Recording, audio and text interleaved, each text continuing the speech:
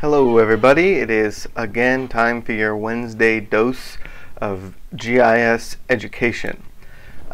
We are today continuing our discussion of quantitative imagery analysis in GRASS GIS, and we'll be working again in Project 4, which is the same map set that we were working in last time. So the same set of Landsat imagery that we were looking at, we can use again this time.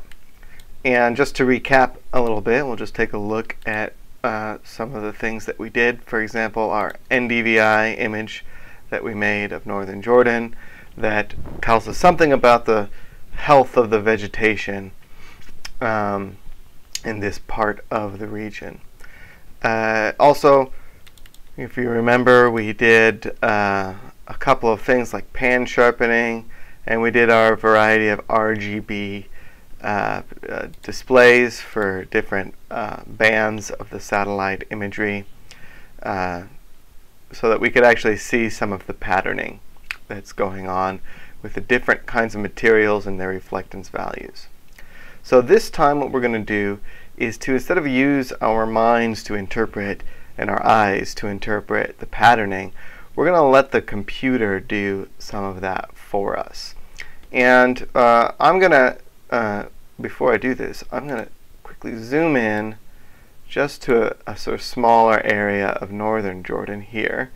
In fact, what I'm going to do is zoom in even tighter on just this part of the valley right here. And I'm going to set my region to match this stuff just by clicking here, set computational region extent from display. And the reason I'm doing this is just because the patterns will be a little bit clearer at a tighter zoom like this as they emerge, but also it'll be easier on my little laptop here that I'm running these examples for you on. So let's talk a little bit about classification again. We talked about it yesterday in class, but essentially what we're doing is we're going to feed all the different bandwidths of light, our different bands that we see here when we look 1, 2, 3, 4, 5, 6, 7, 8, right? These are all different bandwidths of light: red, green, blue, infrared, that's sort of near infrared, shortwave infrared, thermal, another shortwave infrared, and then this is panchromatic, which is technically between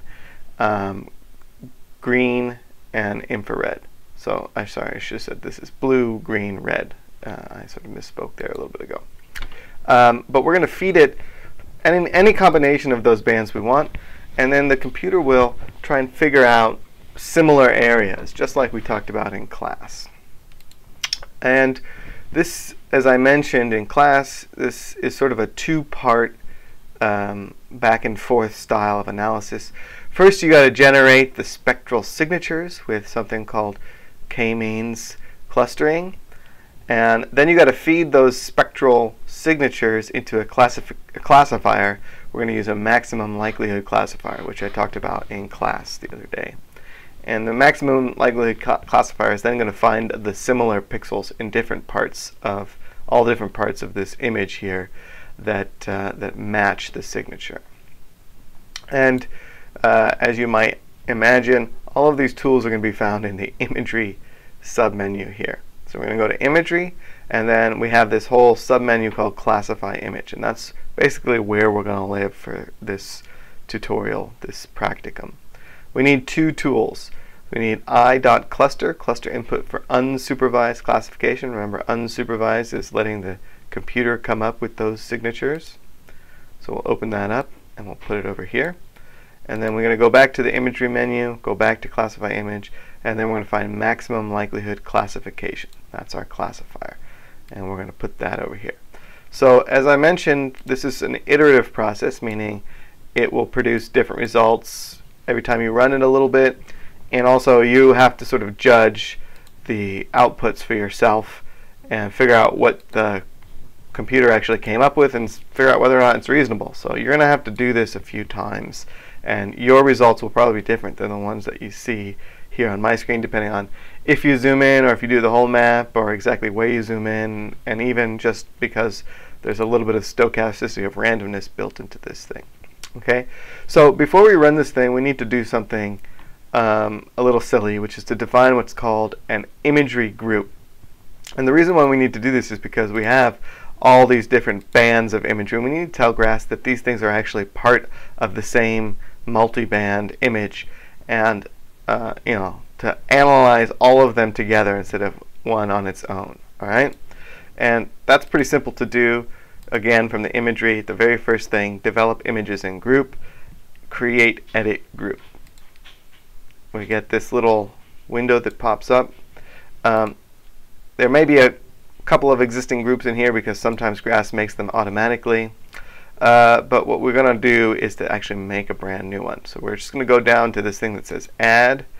And in fact, what we can do is now we see a list of all the raster maps that exist in my map set, and we can add the imagery to it. And I'm going to add everything, including band 8, which is the panchromatic image. Okay, we'll click OK. And what we can do is click here and type a name. I'm going to call this NJ LSAT.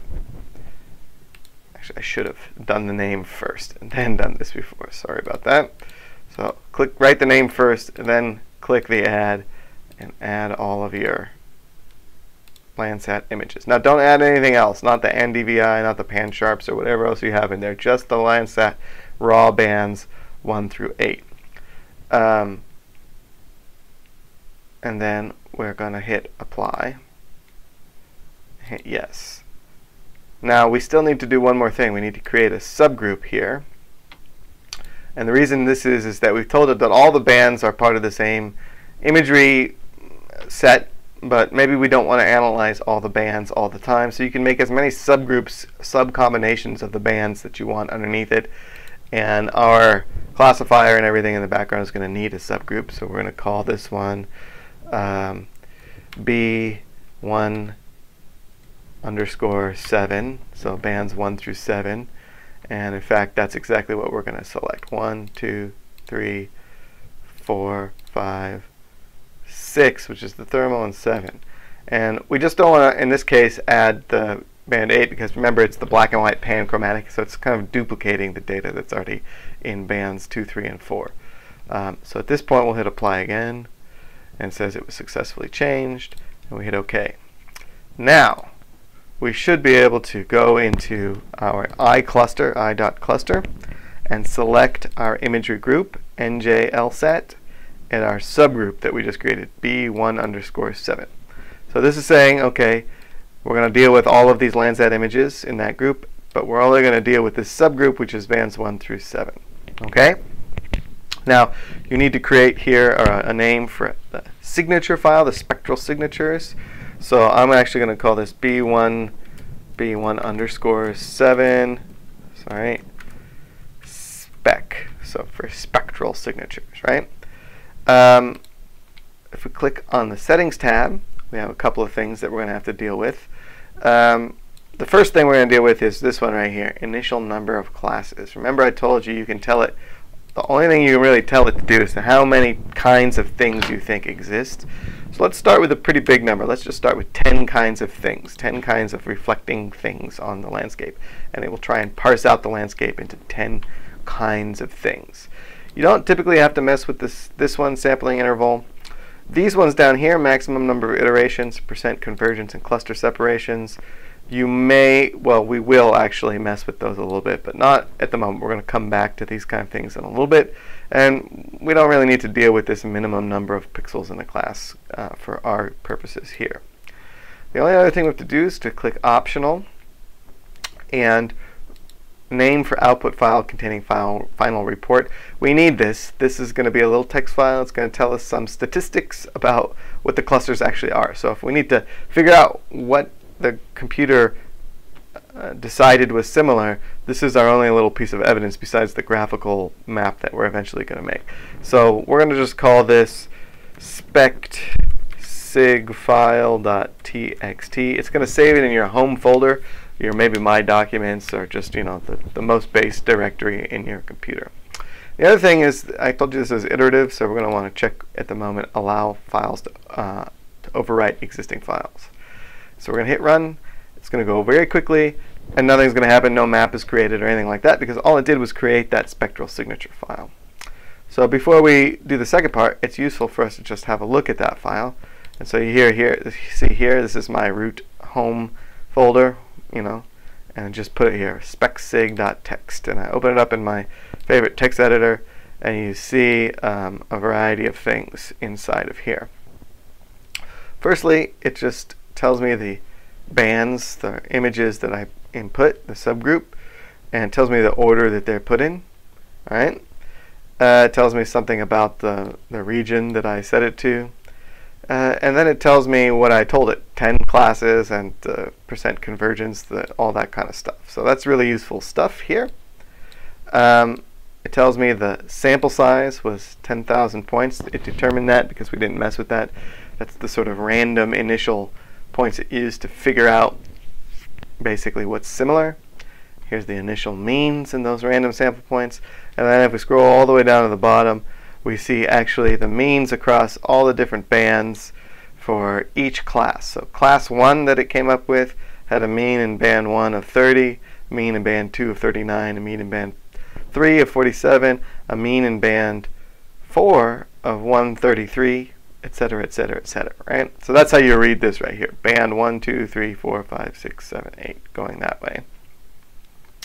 And each one of these is one of my 10 classes I told it. And you see these things here. So basically, the larger the number in this slot here, the larger the influence of that band on the configuration of this particular cluster. In this case, we have darkish values for most things, right? So remember, 0 to 255 is our max. So things that are close to 0 are light, and things that are close to 255 are going to be dark in our input image. Okay, so that's going to be helpful for us later on. But let's continue with the routine and actually generate the map. So we're going to go over to our iMaxLike over here, and we're going to pick our same image group nj_lsat and our same subgroup B1 to 7. And now we need to pick that signature file that we made over here before. So I'll just go back and show you. Under our settings tab, or required tab, sorry, where we made the spectral signature file here, we're just going to select the same one. And here finally we're going to have our map. So we're going to have LSAT unsup class. You can name it whatever you want, but this is helpful for me to know this is an unsupervised classification. And really that's the only thing that we need. We're going to check this overwrite output files again, because remember, we're going to do this multiple times. So now we can hit run. It's going to take those spectral signatures we were just looking at, and it's going to class up the map. And this part may take a little bit of time depending on the speed of your computer, the size of the input window region that you're trying to deal with, and the number of classes and a few other things. So on my little laptop here, it's going to take a little while. On the desktop computers in the lab, this may go actually very quickly. So let's see what it does. Almost done. And okay, so there is our output.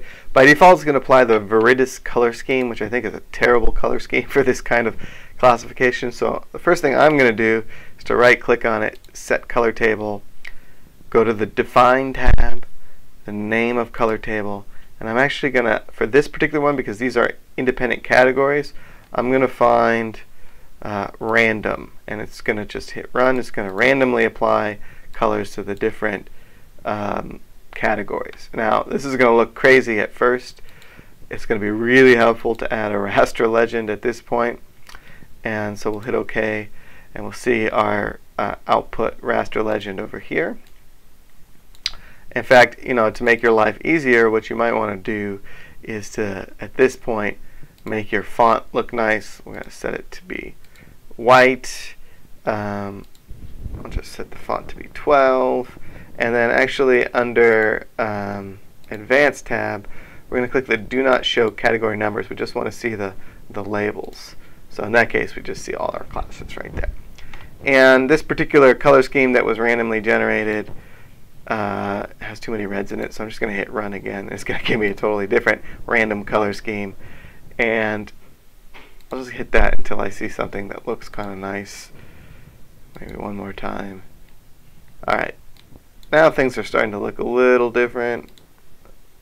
The problem is 10 classes is too many classes. That's really the problem. We're not really seeing very much detail here. So if I zoom in on, like, let's say this area here, I can start to see some differentiation. So remember, if we look underneath this, what are those things, right? So let's, in fact, put our NDVI that we know has something to do with vegetation. And we're going to see, oh, those things are farm fields, right? Farm fields under there. And it looks like my classifier is classifying some of the farm fields. But there's too much noise going on. 10 classes is probably too many classes. So what do I want to do? Well, what I'm going to do, actually what I'm actually going to do first is to just zoom in again. I'm going to set my region just a little tighter so things go faster when we want to deal with it. And what we're going to do is go back to our classifiers, right? Go back to our classification routine. So we're going to go back to iCluster. We're going to go to the Settings tab, and we're going to make just a fewer number of classes. Let's try 8. And then we're going to go, apparently I'm killing off all of my things because I clicked the wrong button that says close when they're done. So let me bring those things back again to classify image, iCluster, put that over here, and imagery, classify image, max like over here. And so we'll set these things up again. So this is what I check close dialog unfinished. So don't do that. We're going to pick our imagery group again, our subgroup. We're going to pick our signature file. We're going to change this to 8.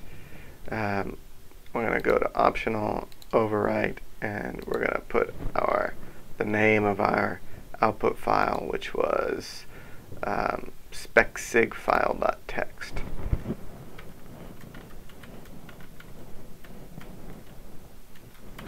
Okay. So we're going to hit run over here. There we go. We're going to do the same thing. We're going to reset over here, pick our group and our subgroup, pick our signatures, and we're going to pick our same unsupervised classification map to overwrite, which we're going to check here. We're going to hit run. Hopefully now that I've zoomed in a little tighter, this is going to go quicker. Yep, here we go. And so we will see.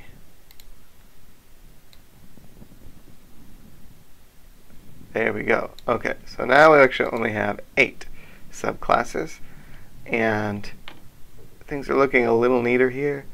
I think actually we can go a little tighter. I think 8 might be too many somewhere. It's getting closer, it's getting better, but let's try going down to 6. And we'll hit run. And that goes real quick. And we'll go back to our max like. We'll hit run again. And then we'll wait to see what happens when only 6 classes are defined. Ah, okay, now things are starting to look clear, right, with just 6 classes. The farm fields and all that stuff are looking nicer. Our vegetation up here and our classes up here in the hills are looking nicer.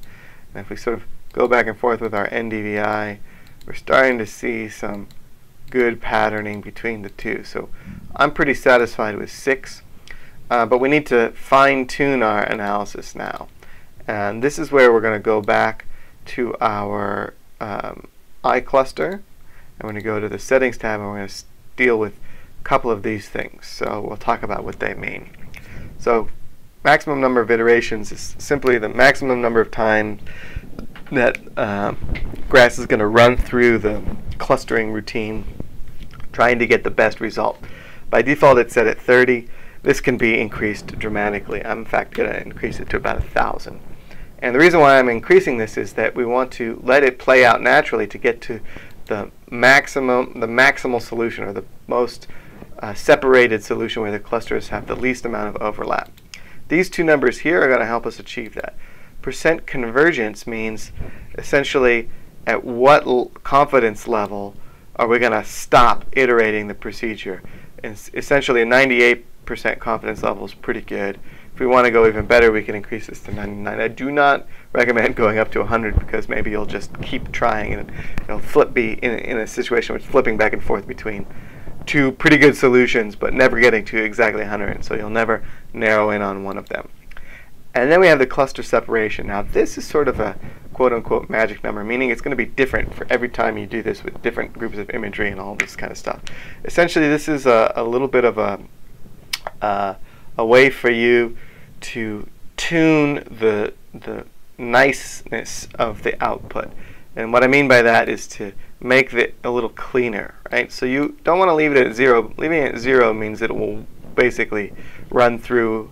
It'll come up with a solution, but there'll be some noise in there. If you increase this number too much, it's actually not going to come up with the solution that you want, and it'll usually find a fewer number of clusters. They'll be nice looking, but they'll be not what you were looking for. So if we increase this to for example, to 1, and we hit run over here, and then we go back to our max like, and we let it do the classifier again, we'll see probably I've pushed that too far. And now we only have 4 classes because I tried to keep these things too separated and it never could find 6 distinct classes. Now 4 is not enough for us. It may be, but it's not what we wanted. We wanted 6, right? So what I have to do here is actually dial this back a notch. So if I go to 0.9, what happens, right? I think that's probably going to be too much again. But let's just run it and see. Maybe it's going to be fine.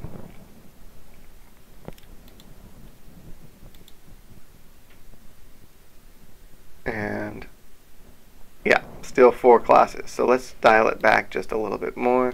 Let's try 0.8. 0.8 might be our good turning point when we do this the next time.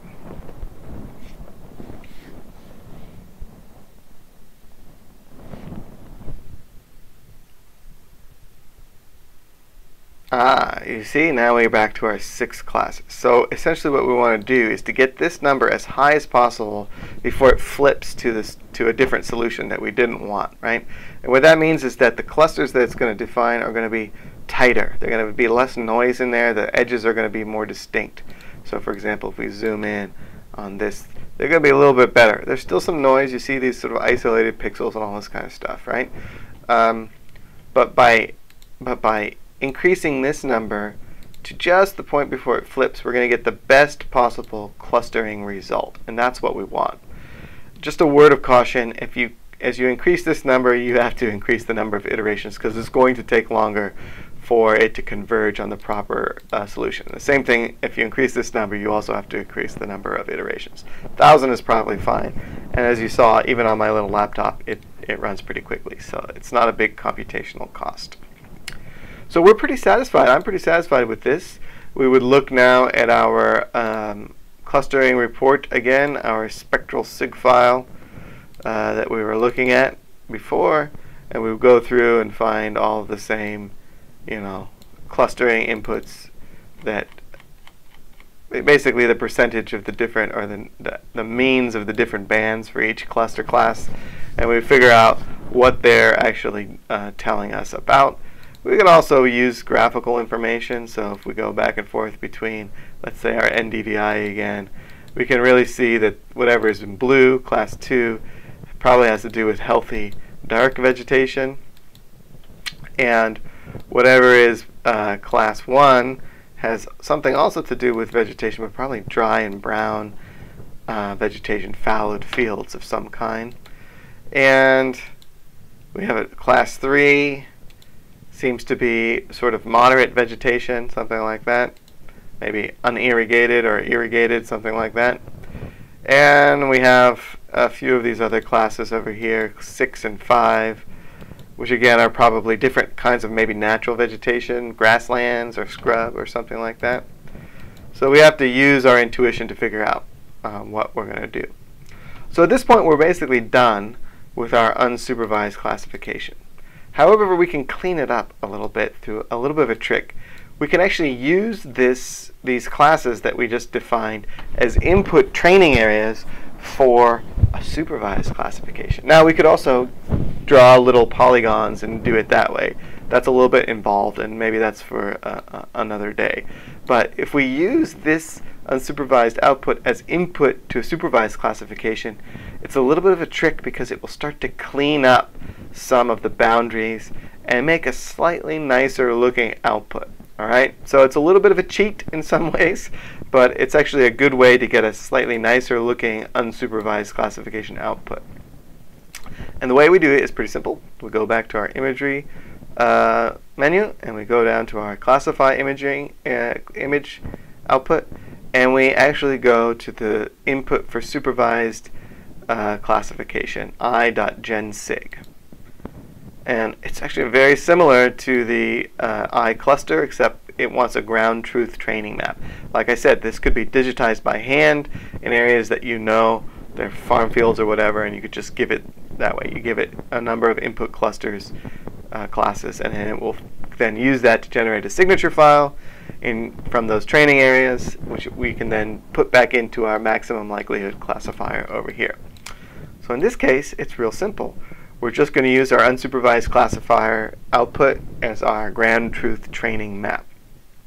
Pick our same imagery group and our same imagery subgroup, and in this case we're going to do sig, right? So supervised signatures for our output, and we're just going to click override again because we might want to do this once or twice. So we hit run. So it's got 6 input classes. It's calculating the class means and all the other stuff that it needs to send over here in the signature file, and there it is. We go back to our imax like, leave everything the same, except we're going to pick our new signature file here. In fact, we may have to type it in by hand if we don't want to close this and open it again, because it might not show up in the menu right away. So sup_sig, and here we're gonna do LSAT. I'm just gonna call it refined class because it's not technically the same thing as a real supervised classification. We're gonna hit run.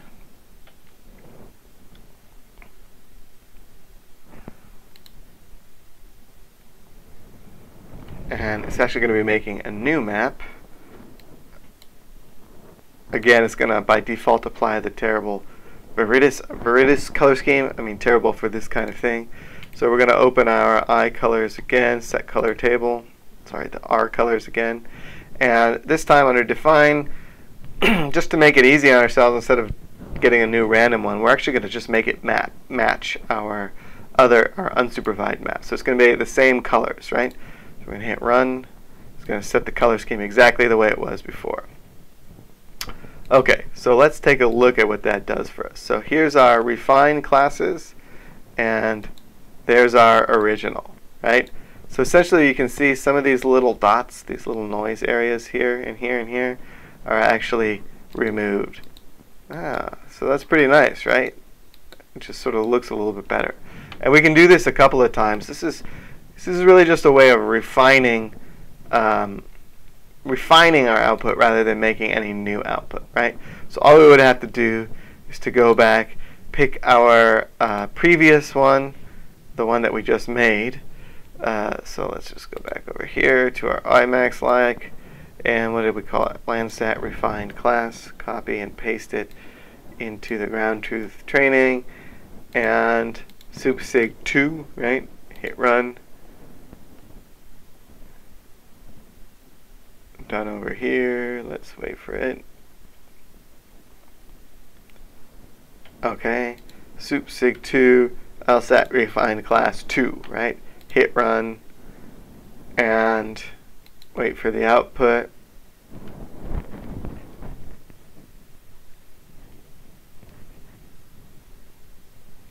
We're going to reset our colors again. So we'll go back and we'll pick our refined class. Actually 2, since it's not showing up there. Hit run. Change the colors back, right? And now we have 3 of them. So if we sort of step through, so this is our maybe most clean, our least clean, cleaned, most clean. Right? So you can do this maybe a couple of times. It's easy to go overkill on this. And really what we're doing is just removing some of the noise to make a slightly nicer looking output. You see the difference between our final output and that output, especially in this area here. It just does a little bit of a better job of separating out some of those classes, right? So that's really cool. And now what you want to do is make an output graphic with the, class names, and then you got to write up your little report about what everything is here. So we have probably irrigated vegetation, and also clearly this is along a stream right here. You can see this pattern. So irrigated and riparian are put into the same class in this particular case. Then we have healthy but possibly not irrigated vegetation in the blue, right? And various types of sort of less healthy vegetation in the pink and the light blue and all that kind of stuff. All right. So that's basically where we're at now for that routine of unsupervised classification and a little secret pad to clean it up and make it look nice. All right. See you next week.